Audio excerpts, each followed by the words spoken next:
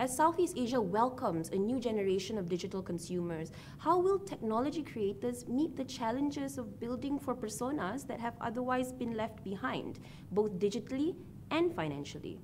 Amanda Sabri, CEO of DAPAT Vista, leads a team of passionate Malaysians with a unique process of understanding what financially excluded personas need in order to transact online.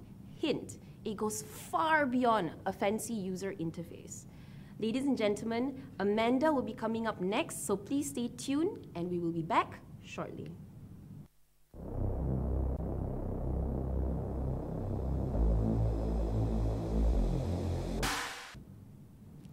Hello Malaysia, I am Amanda Sabri, CEO of DAPAT, a Pertama Digital portfolio company. Today, I am going to tell you how the future of our Malaysian society relies on the design decisions we make today. Big statement, right? Stay with me. I want you to begin by picturing this. You had a really long day at the office. You were super productive, had a few wins and a few losses too. You're now in your car on the highway, taking a relaxing drive home to have dinner with the family. Except, it's not so relaxing. Traffic is absolutely manic. Cars are blocking up yellow boxes and cutting across double lines. You wins, but it's manageable. After all, this is just part and parcel of traveling during rush hour. Then you come to a toll booth. You have a tag, so you're looking forward to a smooth clearance. It's the cashless, savvy choice that you're proud of. You are not like other road users. You are going to be ahead. But no, there's a long queue on the rightmost lane. A blue car is stuck at the barrier. The dot matrix display screams, "Tiada tag." First, the blue car goes into a series of back and forth maneuvers in hopes of getting detected. Finally, the poor driver gives up. The blue car goes into reverse, starting a chain reaction with all 9 cars behind it having to back up too. Now the blue car cuts 3 lanes to the left to make a cash payment, slicing 3 lanes of oncoming traffic, like a disaster waiting to happen. Meanwhile, the 9 cars, they get cleared one by one until car number 7. This time, a red car. The dot matrix display screams, "Baki kurang." Once again, the snake of cars go into reverse in some weird, coordinated backwards party train dance. This time, you blow your top. The frustration level is high. Why can't these drivers mount their tags properly? Why can't they check their balance before driving off? Why are you being penalized for their mistakes? And why has it been like this for 20 years? Why? Now all this while you're sitting in a state-of-the-art car with radar cruise control, a heads-up display, an intelligent navigation that understands your voice commands and tells you when there is debris on the road. The air conditioning is just perfect and your car has been very reliable, not like that car you own in the year 1999. When your spouse calls you, you answer the call hands-free and he hears your voice crystal clear, thanks to noise-cancelling microphones in the car. What a contrast, right? This isn't unique to cars and toll booths. It's happening all around us. Now, our Asia-Pacific region has led the world in both private and public digitalization since the start of the pandemic. We have accelerated digital adoption by more than 10 years over just the first 7 months of 2020. We have a plethora of cutting-edge apps right in our hands that are magically updated and improved while we sleep, making them an absolute pleasure to use and depend on in our new digitally enabled lives. In Southeast Asia, we have seen 40 million new users come online in just 1 year, compared to an average of 25 million over the preceding 4 years. 70% of our region is now online.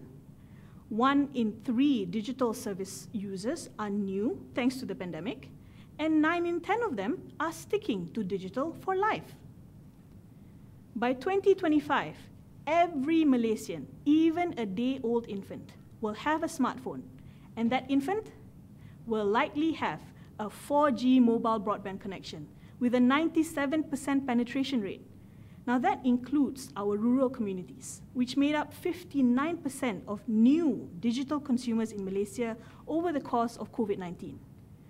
Yes, I know, those are a lot of numbers, but it all comes down to this one fact. Malaysia has landed squarely in the digital age today. Okay, so we're all digital now, right? Let's go on our way, becoming Bitcoin millionaires while we have Zoom socials and get ice cream delivered, right? Why not let's spend 10 million on an NFT while we're at it? Are we going to live happily ever after? Well, not all of us. The truth is, this great digital acceleration has been a boom for some of us, while others are left behind. Our penetration rates are high, 32 million smartphones, 96% have mobile internet, 92% of adults with an active deposit account, while half of the poorest 40% amongst us, the B40s, receive their wages in cash. In fact, 3.7 million adults in the private sector still receive their wages in cash. Now, this reliance on cash then permeates the payment space. 4 out of 5 Malaysian utility bill payers still do so in cash. Let's put this into some context. Go to any pasar malam, not just in rural areas, but also right here in Klang Valley. But leave your wallet at home. No cash, no cards. Just take your smartphone with an e-wallet account. How many items can you actually buy? From our research, very little, and for a variety of reasons. Some as simple as the fact that some stallholders believe that they have to print out their QR codes to receive payments, when in fact, they can display it on their smartphone screens. Now, this experience demonstrates a couple of loopholes in our digital journey as a nation. First and foremost, Malaysians are amongst the most active social media users in the world. We are ahead of South Korea in time spent on Facebook, YouTube, and e-commerce. Clearly, as a people, we know how to produce and consume digital content. We are using our broadband-connected smartphones for entertainment, socializing, and perhaps retail therapy. Now, these trends are true across the board at every socio-economic segment in Malaysia.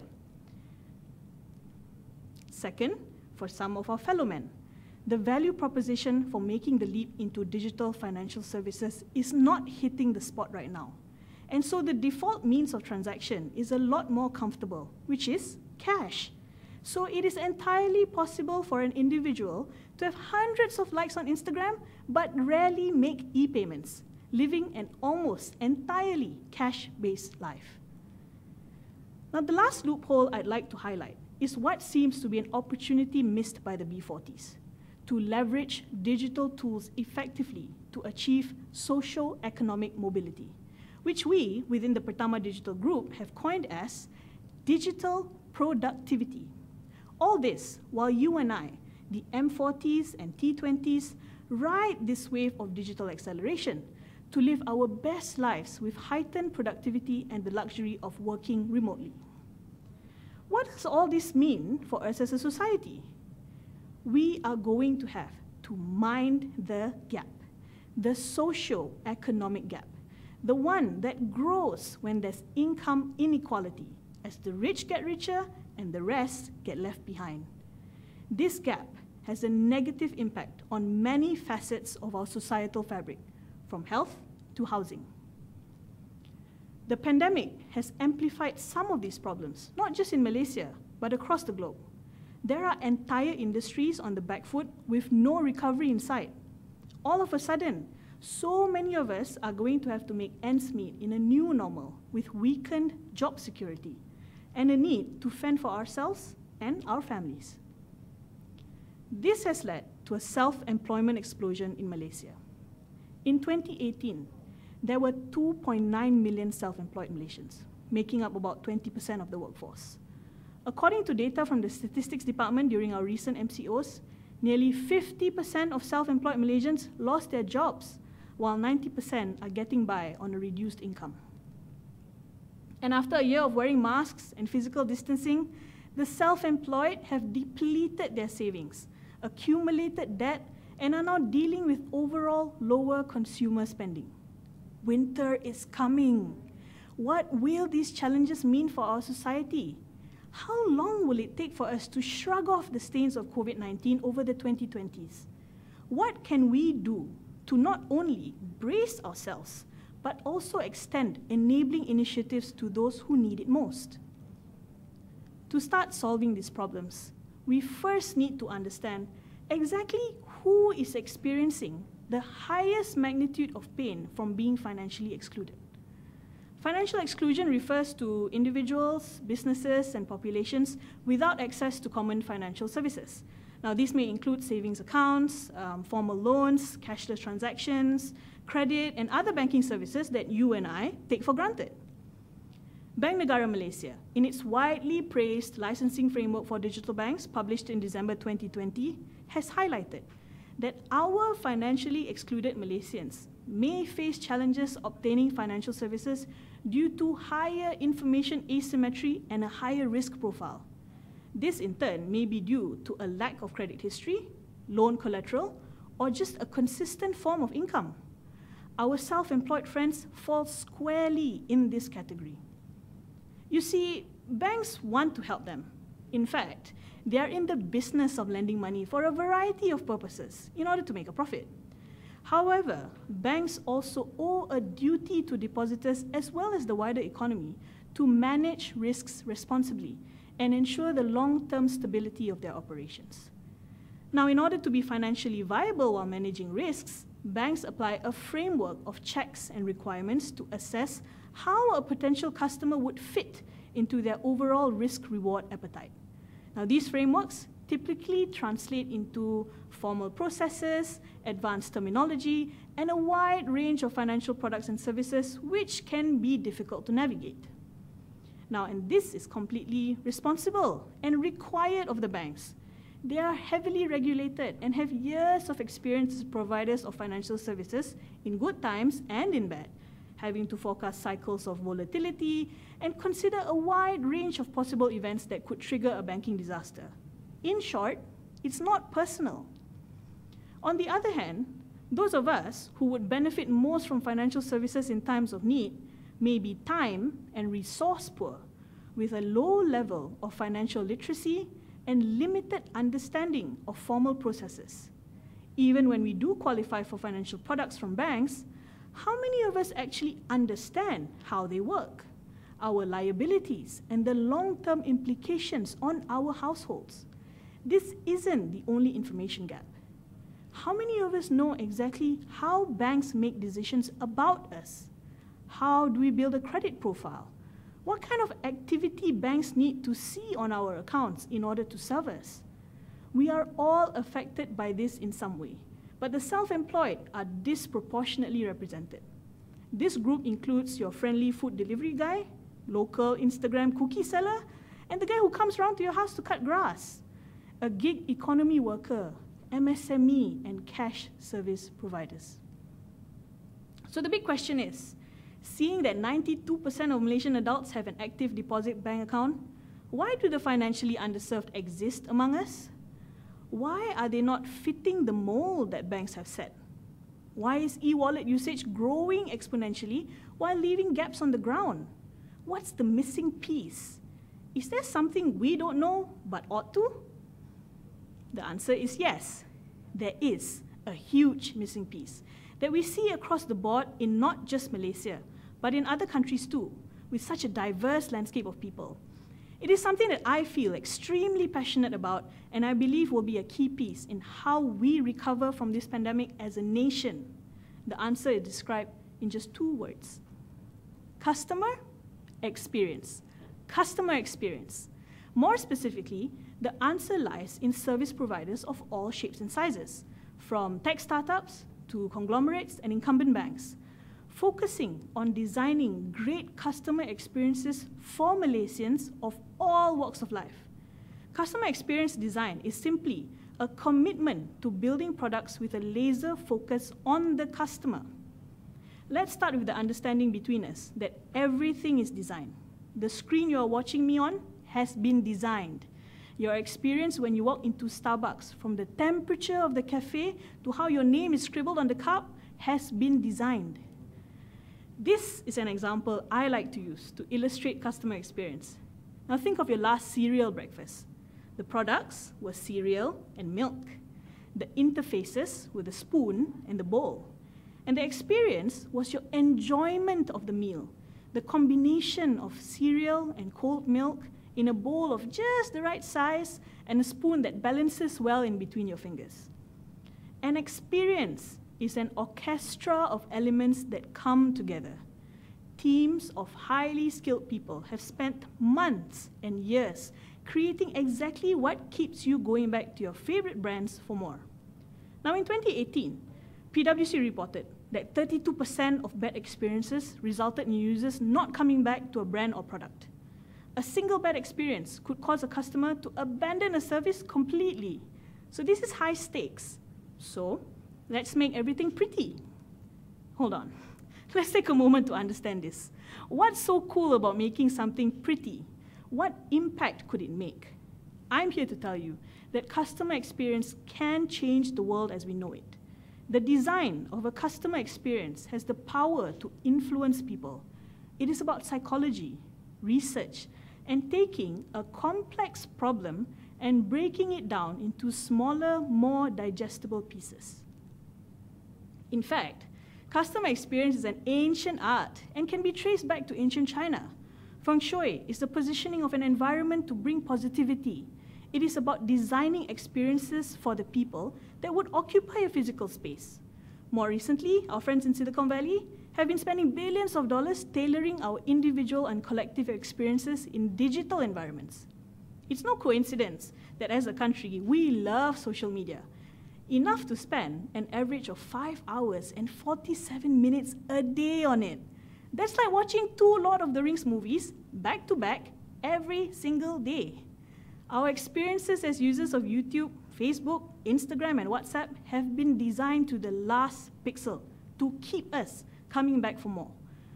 Unfortunately, there is a dark side to this, which is now coming to light after more than a decade of smartphone ownership. This arises from the fact that these apps have been making design decisions based on driving engagement metrics, whether or not they are in the best interest of us, the customers. You are the product. Their value is your attention. Your 5 hours and 47 minutes drives their bottom line. It's okay. Most of us are perfectly comfortable engaging with these free services because we derive value from them. We want to keep in touch with loved ones and be entertained. We want to work better and be informed. But how much is too much? We are now beginning to see the disastrous effects of misaligned customer experience design. Get this. Out of 790,000 American divorces, 33% of them blame Facebook. Yes, customer experience design really has the power to ruin marriages. Great customer experience is addictive and it ignites a primal emotional reaction, fear of missing out. What this demonstrates is a lack of broader thinking on the part of customer experience designers, linked to short-term KPIs that aren't quite equitable. It is time to make a change and think, what's in the best interest of the customer and a society? It's time to design for Malaysians, especially those who are left behind. As creators of solutions, we must design for their needs, their dreams, their wishes, and their purpose. Our product should be a part of what they want to help them fulfill their purpose and live better lives, to reach their full potential. We need to create experiences that don't smother you with ads, promos, games, points, coins, but instead wait for you, ready exactly for when you need it. At DAPAT and Pertama Digital, we design products that are usable, inclusive, equitable, enjoyable, and useful. Let's break that down. To begin, customer experience is about improving usability or making something easier to use. This means that the design structure and purpose of the product must be clear to everyone. Think about a chili sauce bottle. Historically, chili sauce comes in a glass bottle. We had to hit the bottom of the glass to make the sauce come out. Often, no sauce or too much sauce would come out of the bottle. Today, the sauce bottle has been redesigned into a plastic squeezable bottle, which makes it easier to use and allows us to control how much sauce actually comes out. Customer experience designers need to think about every person who uses the product, including those who speak other languages, those with disabilities, and people with very different life experiences from your own, like the financially underserved. Considering the unique needs of many different people is important work, and thinking about equitable design is key. Being inclusive and equitable means your designs are useful and marketable to people with diverse abilities and backgrounds. Customer experience is also about making things enjoyable to use, which creates a positive connection between user and the product. Customer experience designers foster that positive connection by taking a user's thoughts and feelings into account when making products. Think about ordering food delivery online. When you search for a restaurant in Google or Foodpanda, you can see photos of dishes and read reviews from other people who have eaten there. The experience is enjoyable because you can make a more informed choice about what to order, leaving you feeling happier about the product. So how do we figure out what makes a customer happy with the product? That's where research comes in. To know how users feel, we have to collect evidence on how they are experiencing that product in real time and ask them about it if we have to. As humans, we want products that are useful, meaning they must solve our problems. For example, if you're lost, a map app telling you how to get home is very useful.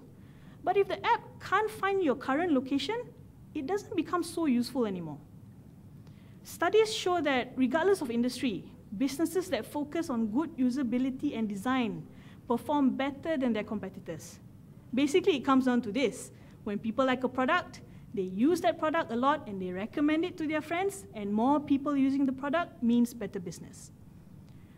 Let's think of some local products in this context.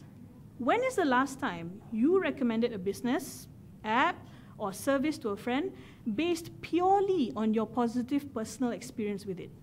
These days, we are used to promoting services based on promo codes and incentives. Here's a top tip. Truly great products and services do not require incentives to grow organically. Think about it. Did you ever receive a promo code from WhatsApp or Waze? Now I'd like to highlight a key strength that great customer experience designers have: empathy. Empathy is the ability to understand someone else's feelings or thoughts in a situation. And it's a major part of customer experience. Remember earlier when we mentioned inclusive, equitable design and designing for everyone? Well, in order to design for everyone, we need to understand how a person might feel or what they might think in any situation. In markets like Malaysia, great customer experience is inclusive. Imagine designing software that will be used by Malaysians of all walks of life. Where would you start?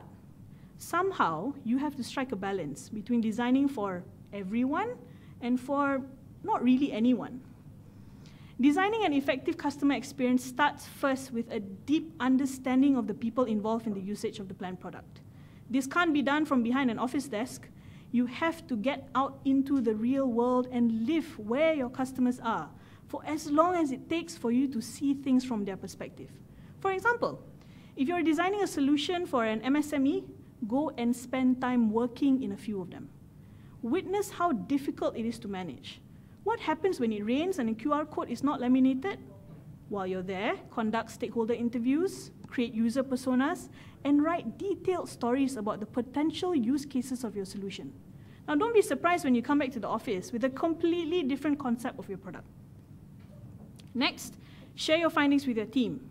Together, brainstorm ideas, sketch wireframes, and understand engineering constraints, if any.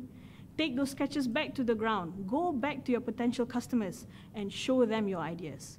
Involve them in the creation of their solution. Speak their language, gain their trust. You're not just another tech capitalist looking to be the next big thing.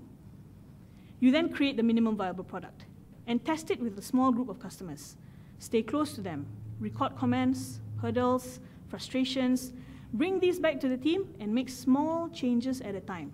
Now, by going through this process for each and every product and feature your business creates, you will be on the right track to creating customer experiences that deliver real value to those who need it most.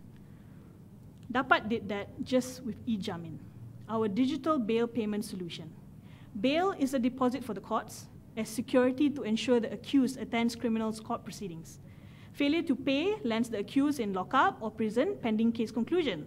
Now, on the face of it, it looks like a really simple solution. However, in the background, there has now been years of efforts put into this simple solution as we work closely with the innovative team at the Malaysian judiciary and the dedicated civil servants that power the hundreds of courts of law across the country, ensuring we have an efficient judicial system at all times. Now, traditionally, bailers had to brave the traffic from the court to the bank and wait through queues to open a bank account. Then, they had to rush back to the court to place the bail. All this under the pressure of time, because if bail is not paid by the late afternoon on the same day, the accused would have to spend time in the lockup or prison. Our process saw us diving deep into the personas of every stakeholder involved, from both sides of the bench. It was only then that we managed to design a customer experience for bailers, court officers, magistrates, and senior stakeholders that benefited from strong organic adoption and the trust and belief of accused individuals and their families. As you can imagine, anybody who finds himself in the position of having to pay bail for a loved one is under absolute pressure. It is a high-stakes environment, and any solution has to work absolutely perfectly. Otherwise, there is a real risk of insurmountable disappointment from the customer. So eJamin had to be quick and easy to use by a wide subsection of Malaysians for a crucial purpose in a time-sensitive environment, while having to build absolute trust in bailers that the system will indeed work and not let them down. It was really a tall order, but we succeeded. As a digital bail payment solution, eJamin enabled the rakyat to complete the bail payment process in 15 minutes, down from the previous 3 hours or more, all done on the spot via a smartphone or web browser. eJamin was also timely because the expedited and touchless bail payment customer experience helped avoid long queues at the courts and the banks. Now, both DAPAT and the Malaysian judiciary committed to building a solution that benefits the rakyat first and foremost in their moment of difficulty. Now, this spirit permeated across the board, with court officers voluntarily attending online seminars about financial literacy and customer experience in order to better serve the rakyat. Some of these seminars in rural courts have resulted in a 10 times growth in digital bail payments within the month. Now, how's that for financial inclusion, right? So if we, the innovators of Malaysia, spent a bit more time building usable, inclusive, equitable, enjoyable, and useful products for our fellow citizens, what would the future look like? My prediction is that we will pull out of this pandemic stronger together, with products and solutions that have the potential to change lives. Customer experience will be a key component of the facilitation of socio-economic mobility over a generation. The patriots at DAPAT and Pertama Digital are building equitable, impactful solutions for the rakyat so we can do our part to support our Malaysia digital economy blueprint. I invite you to get in touch with my team at dapat.com to brainstorm ideas around customer experience and how we can work together. We will do our part to make customer experience design thinking go mainstream, so that one day queues at toll booths will be a thing of the past. Thank you.